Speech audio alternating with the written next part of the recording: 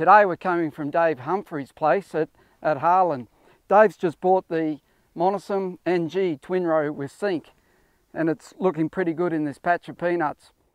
I've been growing peanuts for almost 25 years. I've got a janky plate planter that I've used for years, tine plate planter. The accuracy wasn't spot on and I was having a few emergence problems. I felt the depth was probably causing that to some degree, so I started looking at new planters. I contacted Vanderfield and arrived at the Monosem planter. There you go. Pat Harden was extremely helpful. I've known Pat for a long time, back in the peanut days.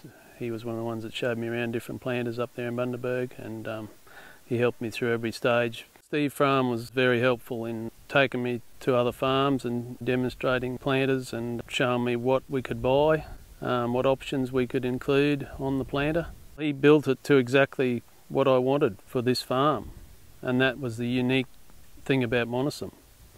I can have that planter built for me in America and landed here on this farm to do this job, and that's unique. Well, it's a 4-row, twin row, Monosem NG sink row with fertiliser as well, dry fertiliser. This is the first patch I've ever planted with it. It was extremely dry at planting and following planting, and we retained the moisture far better than the old planter ever would have. And I feel that was because with the double disc they just opened the ground, dropped the seed and sealed it off with minimal disturbance, whereas the old planter had the tines and it used to loosen the soil and lose moisture. With the new planter, that's why we've got this very even emergence, because every seed's been in the moisture and come up at the same time.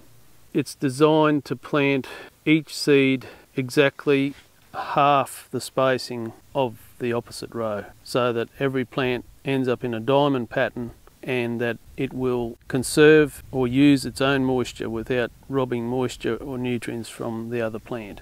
Because they've all come up virtually on the same day, they're all up in their twin rows, and just looking across the patch, I've never seen that uniform or green at this stage, and I think that's to do with the crop emergence and maybe the twin rows because there's more ground covered in already. That's really just blown my mind, that, because they've never looked like that.